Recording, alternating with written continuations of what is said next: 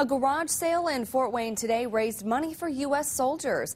It's put on every year by Operation U.S. Troop Support. The money made helps send care packages to soldiers serving in Afghanistan. The group also collects items to put in the care packages. It's been going really well. I've already surpassed my goal for how much money I wanted to make, and people have been really enthusiastic about stopping by.